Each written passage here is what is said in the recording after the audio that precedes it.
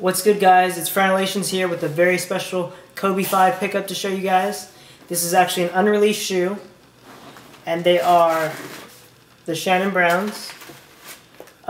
He was actually supposed to wear these shoes in the slam dunk competition. That never actually happened. I believe he wore an ID or something like that. And with the Nike IDs, you could have made something very similar to this, only without that like rainbow reflective silver on the toe box and side panel. It would just be like the normal flat gray as far as I know. Or at least if it was reflective without the rainbow pattern. Alright, so let's get into the shoe. So the bottom, very nice. You got this teal bottom, which is icy, with the hits of blue. And then you got your like brownish, yeah, actually it is a brown, Kobe logo down there with the carbon fiber hit. The midsole is all blue. Then you got that nice reflective silver colorway, and like I said, it's rainbow reflective. That's on the side panel and toe box. Around the toe, you got this silver like lightning print on it. And then up the eyelets, it's all that white colorway.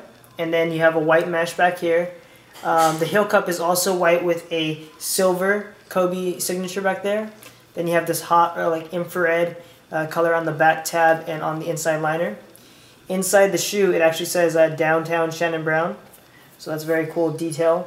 That reflective material is right there again on the tip of the tongue with a teal Kobe logo. You got your gray laces with the white little speckles on it, and behind the tongue is just gray. So there's the shoe. It's a really nice shoe. Unfortunately, they're not quite my size, but I still have them in the collection, and it's a really a really dope addition to any collection. So I'm pleased to at least have them, if nothing else.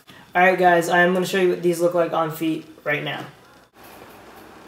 Here's a look at the Shannon Brown Kobe 5s on feet, aka the Inspector Gadgets. Really dope colorway. That rainbow reflective gray looks amazing on these shoes. And yep, it's really a shame these shoes never released. And yep. Alright guys, as always, thanks for watching, and make sure to check out superkicks.com. It's going to be the only place you can search 40 legit shoe stores at once.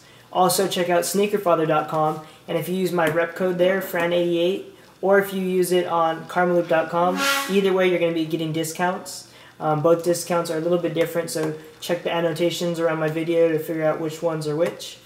And check out defthebiz.com, check out franalations.com, and I'll see you guys later. Alright? Peace.